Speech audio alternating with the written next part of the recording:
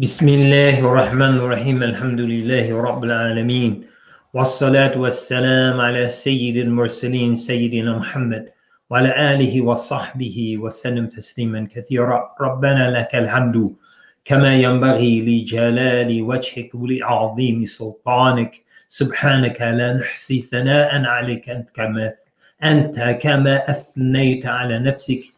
اللهم صل وسلم وبارك على سيدنا وحبيبنا وقرة أعيننا محمد وآله وصحبه وسلم تسليما كثيرا. Assalamu alaikum wa rahmatullahi wa barakatuh. This is Imam Zaid Shakir, and we're here for another session with Ibn Rajab al-Hanbali, his great masterful work, Lata al-Ma'arif fi Mali Mawasim al-Am min al-Wadha'if, the subtleties of knowledge concerning what each season of the year contains from religious duties and virtues and obligations. Walhamdulillah. So, alhamdulillah, we started with the first section of the book dealing with some of the virtues of Ramadan. And then the next section dealt with generosity and the Quran. And tonight, we will start two sections. One section deals with the middle of Ramadan. So now we are in the middle of Ramadan.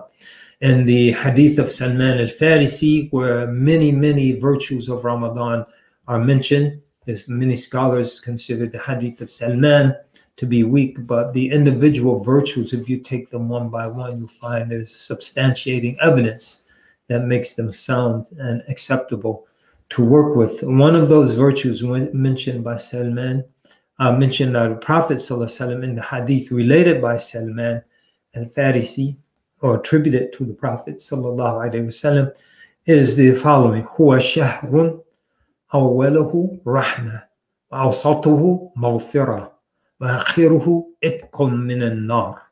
So it's a month, Ramadan that is, whose beginning days are mercy and whose middle days are forgiveness, and whose final days are, or concluding days, are deliverance or liberation from the hellfire. And Ibn Rajab al-Hanbali says here in Lata al-Ma'arif, when that hadith is mentioned, he says, Bal kulluhu rahma wa kulluhu maghfirah wa kulluhu itqum min an-nar. That all of it, the month, is mercy, and all of it is forgiveness, and all of it is liberation from the hellfire. Rather, these particular qualities dominate during these particular times. So now we're in the days of forgiveness. And so again, mercy still prevails. That the gates of mercy are flung open until the end of the month. So mercy still prevails. But during these days, forgiveness dominates. And we should reflect before getting started on the many gateways of forgiveness Allah Ta'ala has opened up for us during the month of Ramadan. For example, man Sama Ramadan, Qala sallallahu alayhi wa sallam, the Prophet mentioned sallallahu alayhi wa sallam, man Sama Ramadan imanan wa ihtisaban ghufira lahu ma taqaddama min dhanbih. Whoever fasts the month of Ramadan with sincere faith, anticipating a reward, their prior sins are forgiven. Man qama Ramadan imanan wa ihtisaban ghufira lahu ma taqaddama min dhanbih. Whoever stands for worship during the nights of Ramadan with sincere faith, anticipating a reward, all of their prior sins are forgiven. Man qama ليلة القدر إيمانا واحتسابا غفر له ما تقدم وما تأخر من ذنبه. So whoever stands for worship during the night of power with sincere faith, anticipating a reward, all of their prior sins are forgiven. فَمَنْ فَطَّرَ صَائِمًا فِي رَمَضَانَ فَكَانَ مَغْفِرَةً لَهُ. This is also mentioned in the hadith of Salman al-Farisi. Whoever gives the fasting person something to break their fast with is a source of forgiveness for them. And so these are just some of the gates of forgiveness. We'll conclude by mentioning a hadith related to Abi Hurairah radiallahu anhu. The hadith scholars say, bi hukm al-marfu', But the ruling is that it came from the Prophet sallallahu alaihi wasallam, because it discusses matters related to forgiveness, and no Sahaba would speak of those matters without having heard them from the Prophet sallallahu alaihi wasallam. So the hadith mentions قال عن أبي هريرة رضي الله عنه قال يغفر فيه يعني في رمضان إلا من يأبى. Everyone in Ramadan will be forgiven except one who refuses. And hearing this, those around him were startled. وقالوا, and they said, فقالوا, they said, ومن يأبى يا أبا هريرة. They said, who would ever refuse أبا هريرة, Abu Hurairah? فقال من يأبى إن يستغفر الله. The one who would refuse to ask Allah for forgiveness. So brothers and sisters, just ask Allah, astaghfirullah, astaghfirullah, astaghfirullah. Just seek Allah's forgiveness, and that's a means for forgiveness during this month. And that's one of the great virtues of this month. The middle days of Ramadan, because people in the middle, if you've ever run competitively track and field or anything of that sort, I used to do that way back in the day. The middle part of the race, if it's a longer race, like a quarter mile, for example, is the toughest, or a mile, or 800 meters. It's the toughest. When you start off, you have energy. And when you're coming down the home stretch, you see the end is in sight. But when you're in the middle, people tend to lag a little bit. And so the middle days of Ramadan, these are the days Shaitan attacks. Because, now the middle and the excitement, it's Ramadan, and every night at Taraweeh and staying till the end. And then about 4 or 5 days in, start to leave early. Then 10 or 12 days in, should I go or not? Should I go pray? I can pray here. And so Shaitan starts to play with people. And so this is something that Imam Rajab focuses on, and he ushers some verses of poetry in that regard. One of the things he emphasizes that you are obeying Shaitan while he is your enemy, and rebelling against Allah while he is your friend.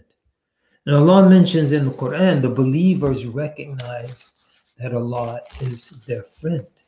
The believers recognize Allah as their friend.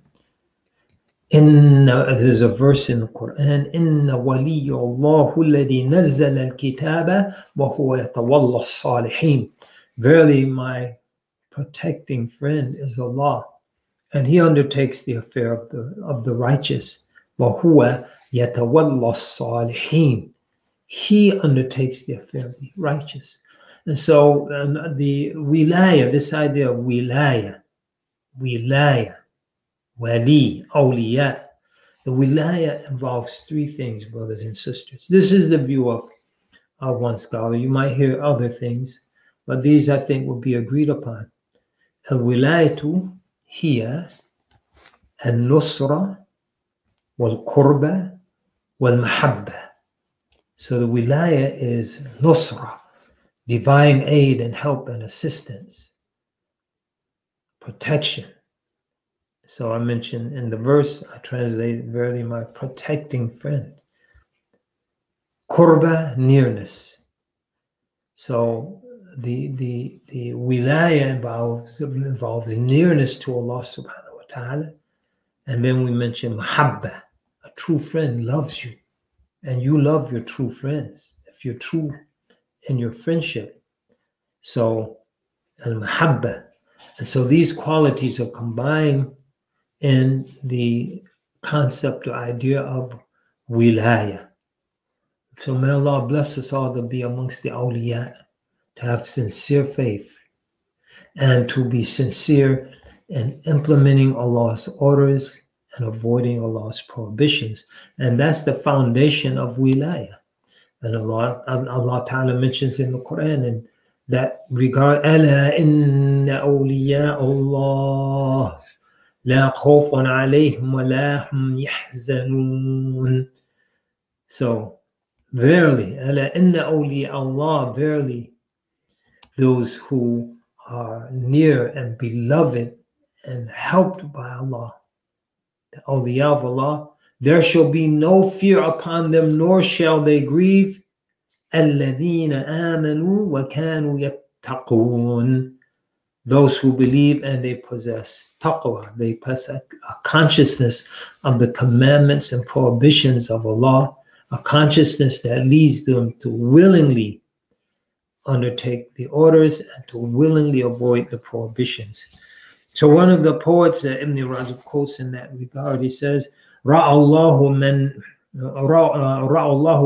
nawa wa in kana ma ra'a hafidna lahu al-ahd al-qadima fadayya'a.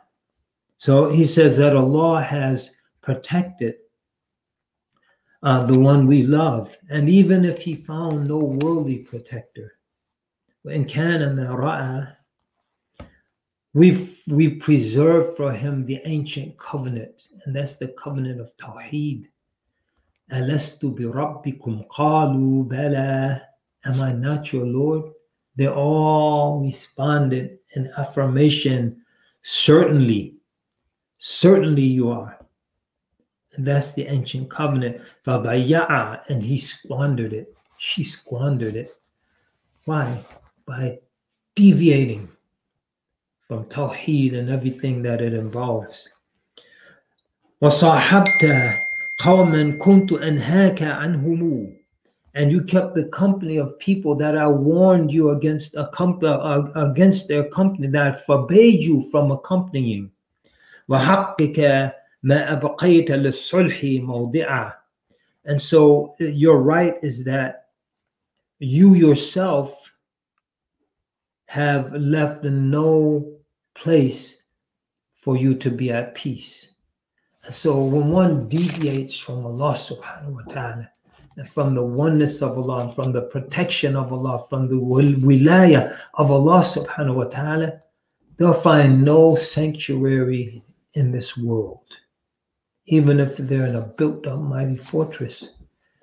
And they might not be assailed physically, but they'll be assailed psychologically and spiritually. And so you see empty souls. May Allah give us tawfiq and taysir. La ilaha illallah. Then another verse, a couplet rather, no, a single verse, mentions the remorse of one who hasn't taken advantage of the first part of Ramadan. Now we're in the middle, we're moving into the middle part, and they look back at the first part, and all they can say, the masjid opened and I'm vaccinated, but I used the excuse it's still COVID, so I didn't go, and lost the opportunity of praying, listening to the Quran, of the Jama'ah, even under social distancing and other considerations. I lost that opportunity. But towards the middle of Ramadan, my Quran stayed on the shelf and the TV remote stayed in my hand. And so many people are going to be filled with remorse. They're going to be filled with remorse. But there's time to make up for that. She says in that regard, يا ندامايا سهى قبل سهى فاطردوا عني عن الصبا والمرحة.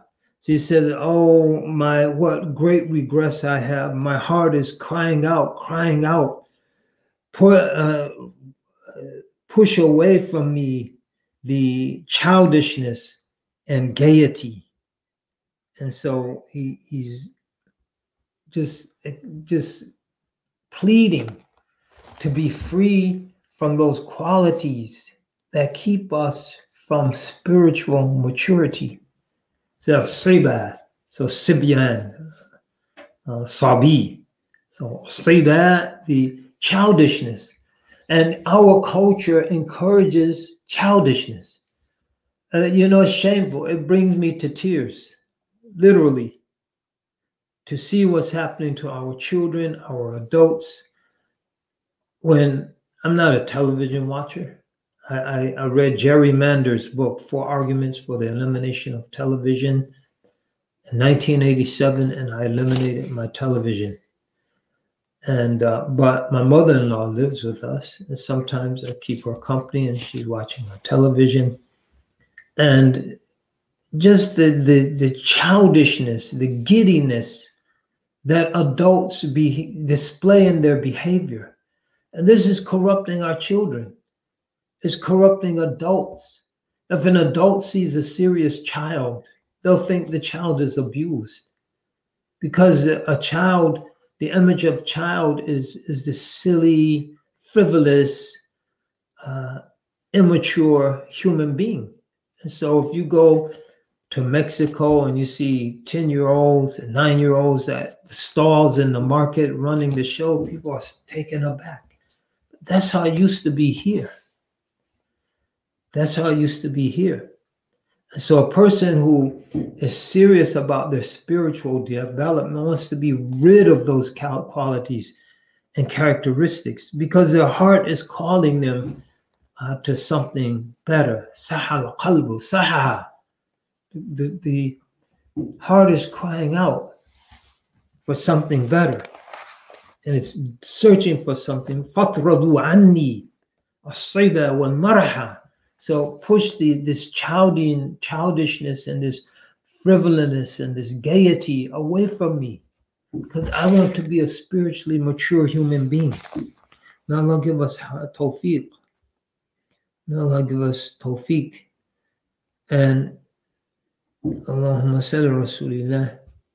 So either that continues or it's a new verse. I wrote them all in a notebook, so I have to flip through the pages. So anyway, hazam al-aqlu junudan lil-hawa.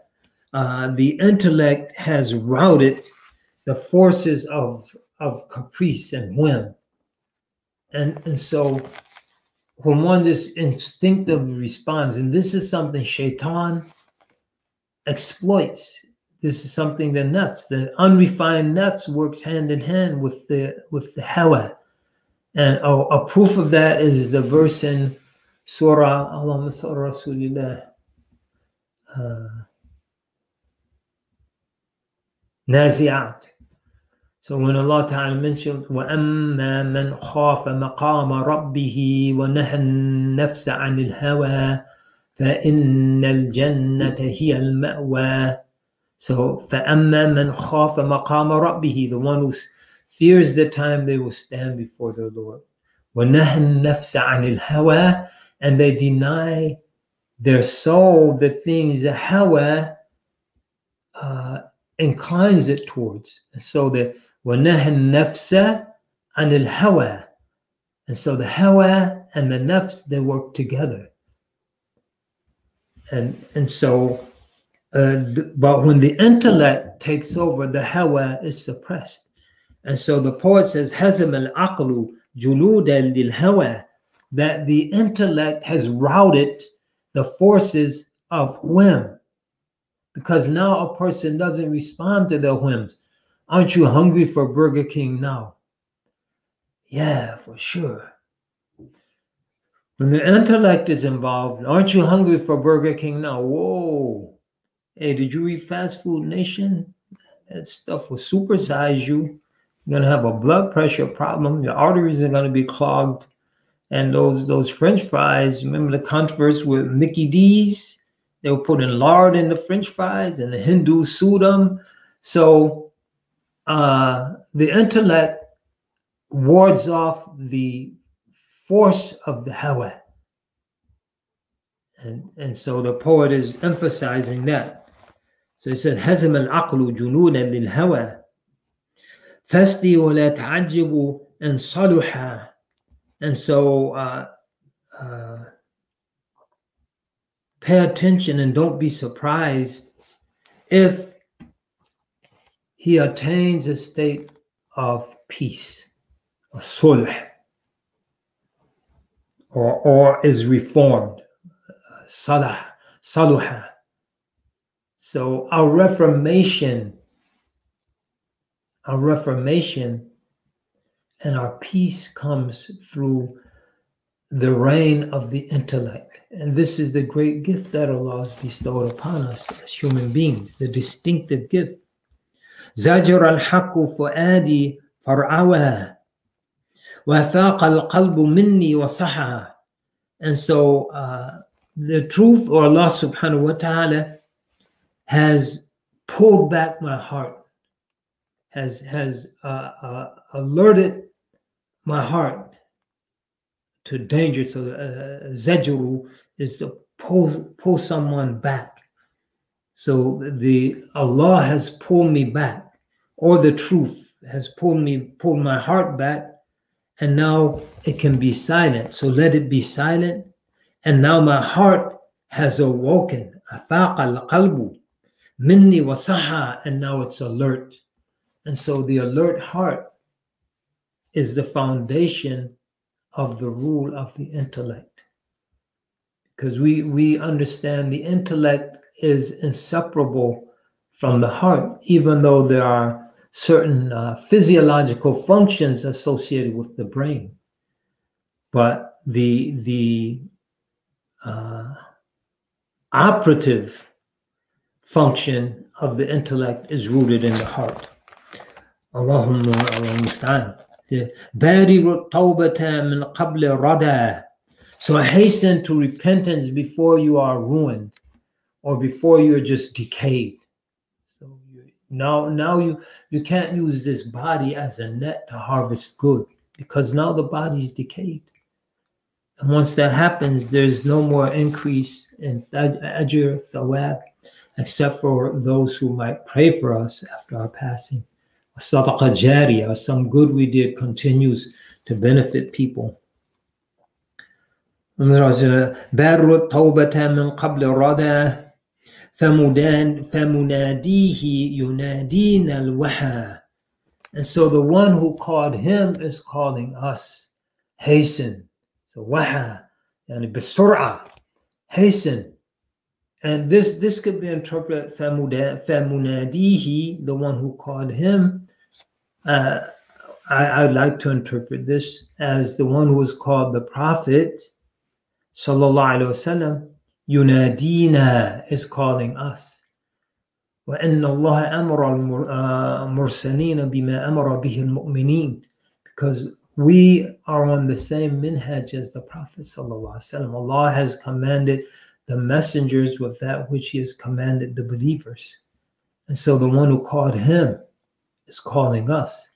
But his response was intuitive because of the purity of his heart. Our response sometimes requires a struggle. So may Allah Ta'ala bless us. And Ramadan is the best time to respond.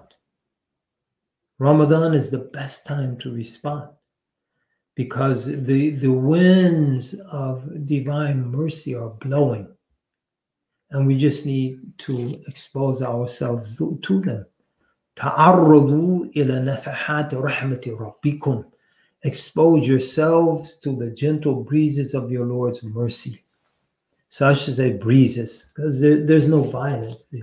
The winds, no, the breezes. The breezes of your Lord's mercy, they're blowing, and they don't blow any stronger than they do during the month of Ramadan. Expose yourself to them, brothers and sisters. Expose yourself to those breezes. Ta'arradu ila nafahati rahmati rabbikum. Expose yourself to the gentle breezes of your Lord's mercy. Then he says, rahimahullah, this is a new set of verses. تنصف الشهر والهثاه وانهدم واختص بالفوز بالجنات من خدم. So the middle of the month has come. تنصف الشهر والهثاه والندم, and he's filled with regret and with regret, and is brokenhearted. Why? Over what is past. We're at the middle of the month. I haven't done anything yet. So if the heart is alive, it's going to be saddened by that reality. If it's dead, it will continue on its way. May Allah give us tawfiq. وَاخْتَصَّ بِالْفَوْزِ بِالْجَنَّاتِ مَنْ خَدَمَ. And the ones who are actively engaged in service, they're the ones that have been designated with the victory of Jannah. So, as we mentioned earlier, Ramadan, unlimited reward for fasting. No one can take the reward of the fast because it's not ours, it's Allah's. Except fasting, that's mine, and I will reward the servant with that. And so Ramadan is an opportunity to salvation like no other opportunity that we have. No other opportunity, with the possible exception of the first 10 days of Dhul Hijjah. And Allah give us tawfiq in both of these times. The sharaf al-zaman, the nobility of these very special times. Then he says, وَأَصْبَحَ الْغَافِلُ الْمِسْكِينُ مُنْكَسِرًا. The heedless wretch is now broken, has become broken. مِثْلِي فَيَا وَيْحَهُ يَا عَظْمَ مَا حُرِمَ. And so the heedless wretch like myself, mithli. So the poet, and this is instructive for us, doesn't exclude himself or herself from the loss that has been occurred, that has been that accrues to one who hasn't taken advantage of this very, very special time. And he says, and woe, how great is that which has been missed, that which he's been deprived of. Because these days don't come back. If we're blessed, yeah, we will see Ramadan next year, inshallah, if we're blessed. But we won't see these days again. We won't have this opportunity again. We won't have this opportunity again. And so it's like a fisherman. So he's preparing it. There's a big fish, succulent fish. It looks like it could feed 10 people. And it's swimming around. And he's fiddling around, talking on his phone when he should putting the worm on the hook and dropping the hook and the line into the water, fiddling around. He finally gets everything we prepared, and the fish swims off. He drops the hook and he catches another fish. But he didn't catch that fish. He didn't get to enjoy that fish. So may Allah give us tawfiq and tashir and qabul, and help us to really take advantage of this time. Then he continues on. Rasulullah. So, من فاته الزرع في وقت البذار فما تراه يحصل إلا الهم والندم.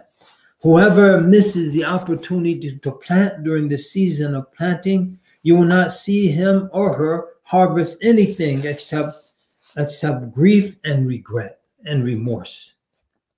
And so again, if this is the time we plant the seeds. We plant them with our prayer. We plant them with our Quran. We plant them with our dhikr, our rad, afkar during this month. This is the time to plant those seeds at the beginning of the month. And then when the end of the month comes, then we reap the harvest. We reap the harvest. I need to just focused itself. Sorry about that. We didn't get the autofocus yet, but we're going to get it, inshallah. Right. So, Allahumma salli Rasulillah. Then he goes on to say, so you don't see the one who failed to plant the seeds of righteousness during the beginning of Ramadan, and this middle part of Ramadan will not harvest anything at the end of the month except grief and remorse or regret. So you don't want to be, brothers and sisters, one who looks back over at the end of the month and sees nothing but squandered opportunities. May Allah Ta'ala bless us to not squander this opportunity. And then he concludes, طوبى لمن كانت التقوى بضاعته في شهره وبحبل الله معتصما. So paradise, Tuba, is described as the earth or a tree in paradise. So no matter what interpretation you're in, if you have Tuba, you're in Tuba. So we could just say paradise for the one who taqwa is his trade goods. So he's trading in piety and righteousness.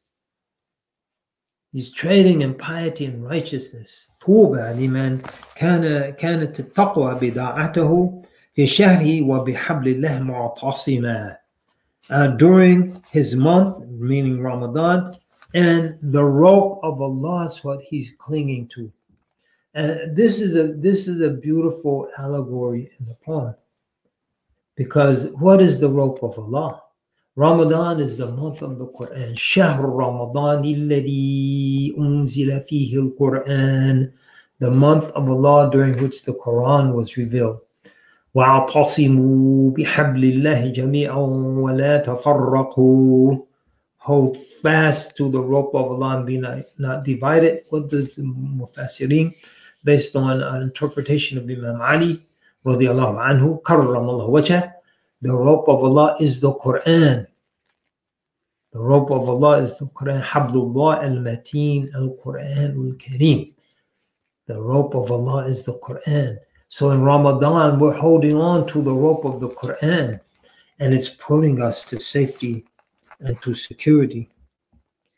La ilaha illallah. Then he comes to a section. It's not the final section, but the section is described as the end of the month of Ramadan. And so the next two sessions we'll deal with that.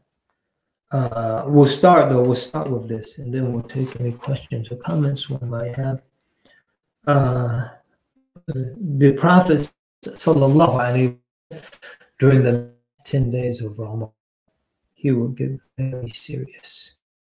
And amongst the things he would do is he would avoid contact with his wives, and he would awaken them for prayer.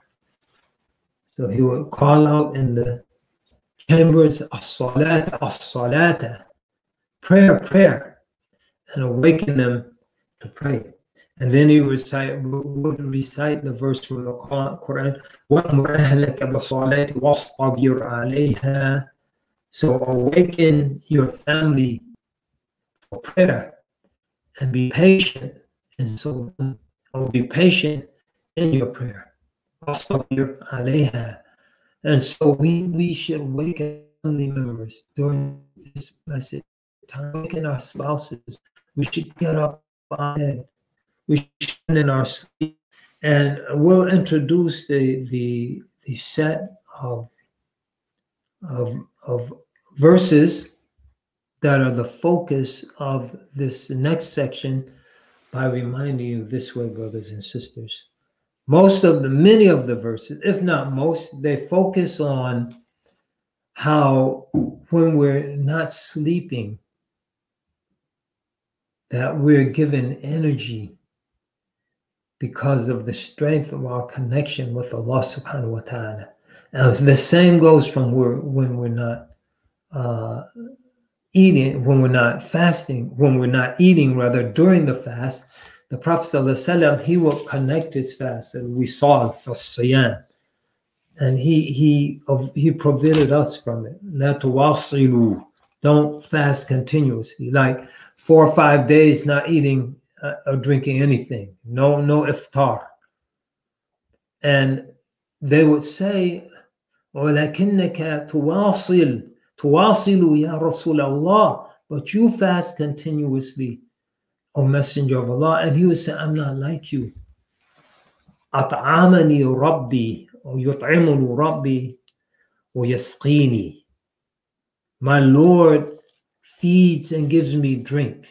And as we'll see next week, the dominant interpretation of that is not physical food and physical drink, but a spiritual food and spiritual drink that's so invigorating, it relieves the body of the need for physical nourishment. And so this is, and there are evidences that this is the sound and correct interpretation of his saying, my Lord feeds me and provides me with drink during this period of continuous fasting. You're not like me. In other words, your heart is not like my heart. So in the hadith of one hadith Qudsi of related by Abi Dhar and the Prophet ﷺ from his Lord, وَلَوْ كَانَ أَوَّلَكُمْ وَآخِرَكُمْ وَجِنَّكُمْ وَإِنسَكُمْ كانوا على أتقى قلب رجل واحد منكم ما زاد ذلك في ملكي شيئا. If the first of you and the last of you, the human of you and the jinn of you, was righteous as the most righteous heart amongst you, that would not increase my dominion in any way. And some say أتقى قلب رجل منكم is the Prophet ﷺ. Others say other over and besides the Prophet ﷺ, this is Abu Bakr radiallahu anhu. But if we look at all of humanity, it's the Prophet sallallahu alaihi wasallam. And so his heart is the most receptive to the divine messages. And in that sense, he's not like us. And that receptivity opens the pathway for a source of energy and strength beyond this physical realm that no one of us possesses. So may we have tawfiq and taysir and qabul, and we'll examine this subject deeply, more deeper next week in the context of the poetry Ibn Rajab brings describing the end of Ramadan and then farewell to Ramadan. So may Allah give us tawfiq. So there's a question here. Jonah asks, do you have any suggestion for someone who was raised Christian and is considering reverting to Islam? Sounds like a whole lot of people I know. That sounds like myself. My suggestion is show them a good example and just show them a good example. And a good book, if they're more intellectually, and if they're just a common but educated person, I would suggest Islam in Focus. It's readily available on the internet by Hamuda Abdul Ati. It's very comprehensive. That book got me into Islam. So I read that book. I was searching. Then I got a copy of Islam in Focus by Hamuda Abdul Ati, rahimahullah. May Allah have mercy on him. He's passed on. And that was it. I said, this is it. This is what I've been searching for. There's another book, if someone's a little more intellectually inclined, say like a college student who likes to read and study, is Introduction to Islam by Muhammad Hamidullah. Muhammad Hamidullah was the Imam of the Paris Masjid for a long time back in the day. And his book, Introduction to Islam, it's a little more intellectual, but it's really powerful. I was rereading some of it recently, and really that was something else that really Islam in Focus got me into Islam, and then Introduction to Islam helped to keep me in Islam. And I lived happily ever after. Alhamdulillah. And hopefully we'll continue to live happily ever after, inshallah. Can you speak about the benefits of giving salawat during Ramadan? Does the Prophet ﷺ respond to our salawat? How can you offer advice as to how we can incorporate more salawat into our lives? If you want more salawat into your lives, even though I don't like the commercial practices of the company, I like their slogan. So as Nike says, just do it. Just do more salawat. I mean, it's like, do you have any advice how to quit smoking? Take the cigarette out of your mouth, throw it away, take the pack, throw it in the garbage, and never smoke again. So sometimes we complicate things, and we just have to get on the just to do it plan. Just do more salawat. Now, practically, I would say designate time.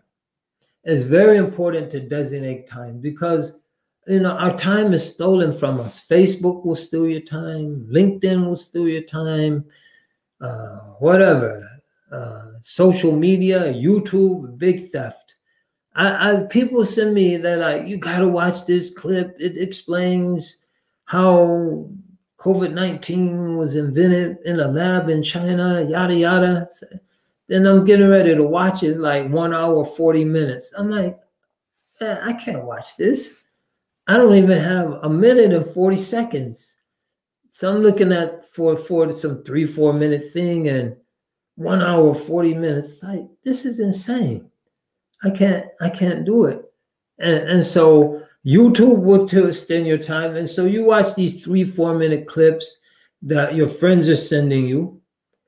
This friend sends you one, that friend sends you one. So you have 20 friends. So they each watch one clip. But now all 20 are sending that one clip to you. Now you have 20 clips before you. If you watch them all, there goes an hour and a half of your precious time. And so make a time for salawat.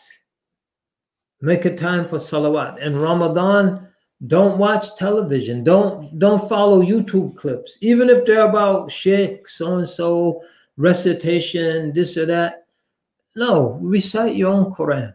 It's good to listen to a sheikh, but you have all year to do that. And so to avoid the temptation of just, okay, now this sheikh comes, Husari, and then on the side, YouTube gives you Minshawi and, Al-Fasi, Sudais, Hurvaifi, and so you're going through all of them. Mashallah, it's wonderful. You're listening to Quran. But your own tongue, unless you're following along with them, is deprived. So may Allah give us tawfiq. The reward is immense. All of our actions, as we mentioned, the saying of Ibrahim al-Nakha'i, rahimahullah, one of the teachers of Abi Hanifa, radiallahu anhu, Ibrahim al-Nakha'i mentioned, تسبيحة واحدة في رمضان كألف تسبيحة فيما سواه. Saying Subhanallah once in Ramadan is like saying 1,000 salawat tasbihat outside of Ramadan. And so what about the salawat, which normally the salawat on the Prophet, man salla alayya wahida sallallahu alayhi ashra. كما قال صلى الله عليه وسلم. Whoever says one salawat on me, Ya Allah, peace and blessings upon our Prophet Muhammad sallallahu alayhi wasallam, once, Allah extends 10 portions of his mercy to that servant. And so sallallahu alayhi ashra. In Ramadan, those 10 are multiplied 70 times over. And so 700 portions of Allah's mercy in Ramadan. So, I mean, the reward is immense for offering the salawat. And then just make a time. Otherwise, your time will be stolen. You just, I'm going to make salawat after Asr. After Asr, you have all of these demands on your time. And you never get to it. So you have to make a time. Muhammad Hamza asks, what are some of the practices you would suggest for ensuring our intellect overcomes our nafs and our hawa? At-ta'awwuf. So when you feel the whims of your hawa, aren't you hungry for Burger King now? To reuse that example, A'udhu billahi minash shaitanir rajim. A'udhu billahi minash shaitanir rajim. Because a lot of times the inspiration that leads to this suggestion is a shaitani. It's a demonic inspiration. So seek the refuge of Allah. Make ta'awudh, and then make dhikr. And salawat is a good one, to go back to the earlier question. Make salawat on the Prophet. Allahumma salli ala Sayyidina Muhammadin wa alihi wa sahbihi wa sallim. Allahumma salli ala Sayyidina Muhammadin wa alihi wa sahbihi wa sallam. And you'll find those inspirations, they become less and less. Another user, mashallah, a user. Okay, do you have any advice for relaxing activities in Ramadan to give us rest and strength for increased worship. Yes, take a nap. Naps are very good. So it's tough, you know. I gave a khutbah and I was kind of harsh. I kind of regret it. Just saying, just the harshness came and just it was more of a personal thing. It wasn't universal. Just watching a lot of people run out of the masjid after 8 rakats. Where are you going? Go home to watch television or something? But I shouldn't have been so harsh, because some people legitimately have to get up to go to work. It's difficult, you know, and may Allah help and make it easy for everyone. But a nap helps, you know, and during your lunch hour, you're not eating lunch. So half an hour, take a nap, go somewhere and just put your head down and rest. Or as soon as you get off of work. So the average person is getting off, let's say at 5, it takes them an hour to get home, so it's 6 or 6:30. And even though normally that's a time when it's makruh, it's disliked to take a nap, but under the special circumstances of Ramadan, as soon as you get home, just take a nap. And then you wake up and you have your iftar and you're ready for Taraweeh. So try to get naps in, you know, that's one of the best things. And throughout the day, dhikr, you know, as your job affords you an opportunity, dhikr Allah, read your Quran. So if you're not sleepy at your lunch break, read your Quran and take the nap when you get home. And so that will help to open up the pathways for that kind of strength that the Prophet ﷺ was getting. So someone else asked, how do we know where exactly our inspirations are coming from? You consider the nature of them. If it's something that's halal and lawful and beneficial, then it's ilahi or rabbani. It's something that's divinely inspired, if that's the case. So if it's something haram, it's shaitani. And then also the maliki, the angelic, is also urging you to do something that's lawful and good. And so generally speaking, just knowing the nature of what's being suggested and what you're being inspired towards, that will give you an idea of whether it's ilahi or rabbani, or it's maliki, nafsani. If it's something that might not necessarily be haram, but it's something that you like, that's going to turn you or takes up your time and focus away from something that's desired. For example, taking an unnecessary nap. So you're a little bit drowsy, but you can make it. But the inspiration, like, go ahead and rest. You know, Imam Zaid said you should take naps. And you didn't finish your hizb of Quran. And so that's something nafsani.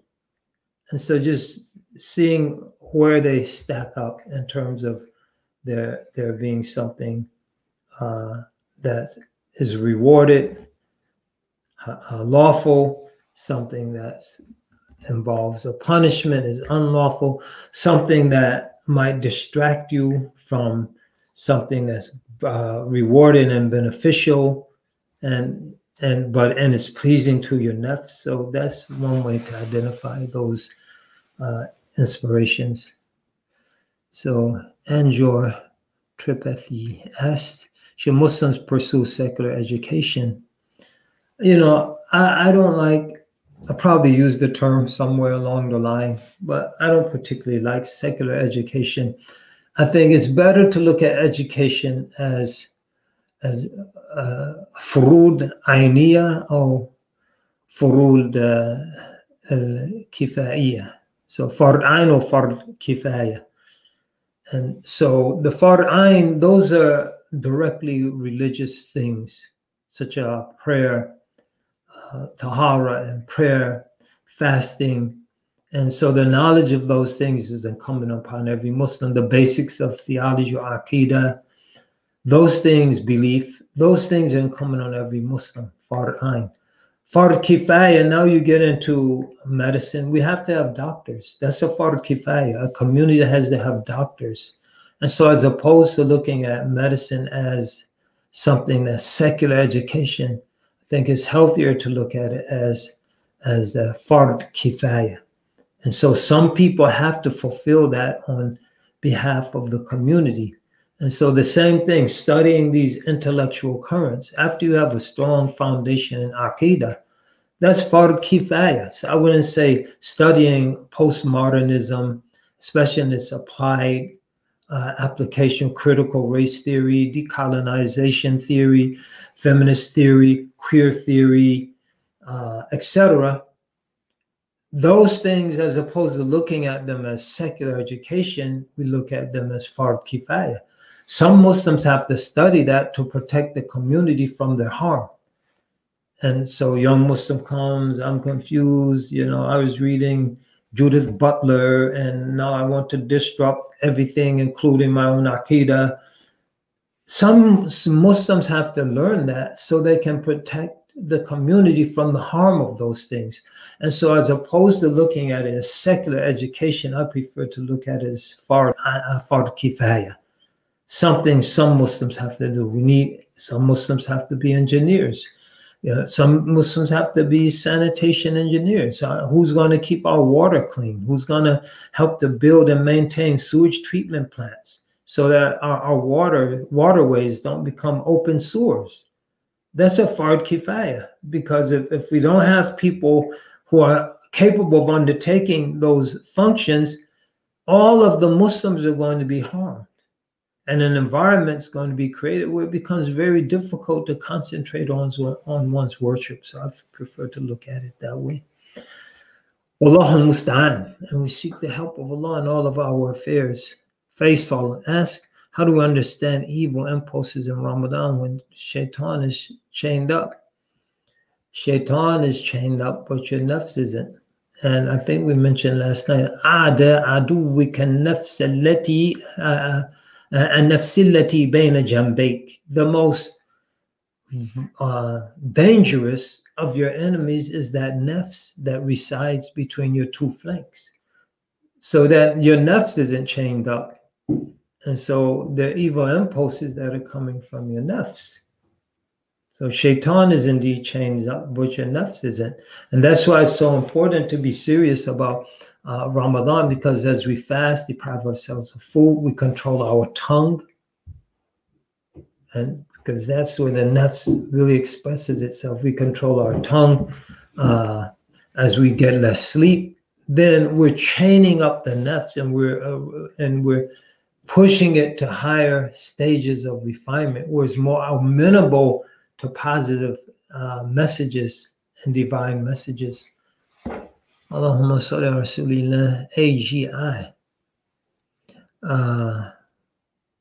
asks, how do you have advice for Muslims in medicine during Ramadan? I would greatly appreciate any dua for being able to carry out my duties during their focus on my exams while fasting.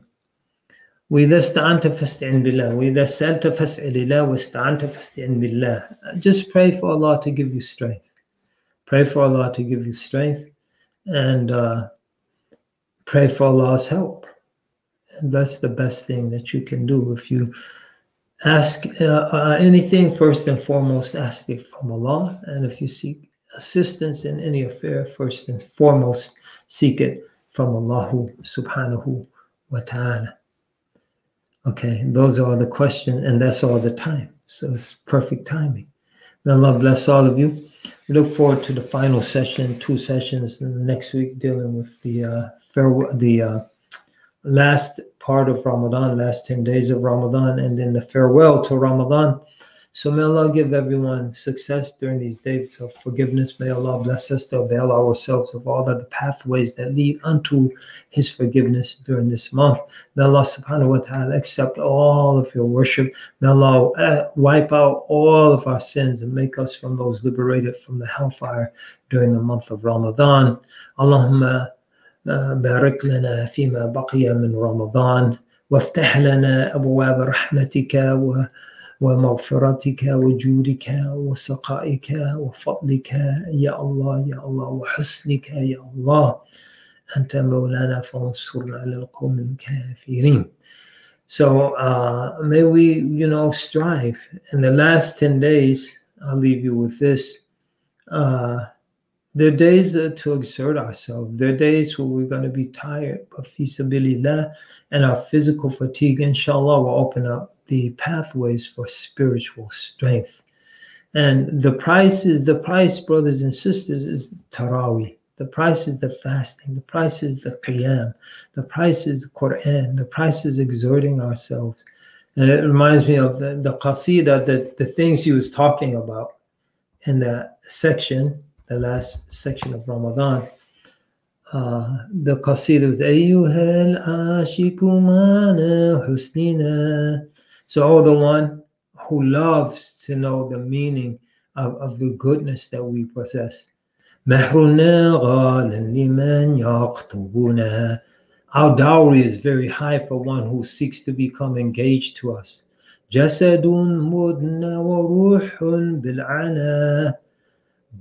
that are worn out and souls that are fatigued. And eyelids. Some version of the qasida says وَعُيُونٌ لَا تَذُوقُ الْوَسَنَا, but jufun is more poetic because it's not direct. And so, and eyelids that never taste sleep. And so during the last 10 days, the eyelids should rarely taste sleep. They shouldn't taste a lot of sleep. وَفُؤَادٌ لَيْسَ فِيهِ غَيْرُنَا, and a heart that has nothing other than us in it. And the royal noon. And then the point, فَإِذَا مَا شِئْتَ أَدِّ الثَّمَنَا. And so if you want this and you desire this, pay the price. That's the price. May Allah bless us all to pay the price. May Allah Ta'ala bless us all to pay the price and to be able to look at Ramadan and say, yes, we exerted ourselves. Our eyelids experienced those nights where they tasted very little sleep. Our bodies are worn out. We have to go to work and then Taraweeh, but that's the price. Jasadun mubna wa ruhun bil ana. So we're tired. We're not disguising anything. We're tired. But we push through. And then we got that liberatory burst of spiritual energy. Boom. And we said, man, I'm glad I went through that because it was all worth it. Barakallahu fikum. Assalamu alaikum wa rahmatullahi wa barakatuh. Ahlan wa sahlan wa marhaban bikum. Wa jazakallahu khairan ala sabrikum wa husn al-istima'ikum. وصلى الله على سيدنا محمد وعلى آله وصحبه وسلم. السلام عليكم.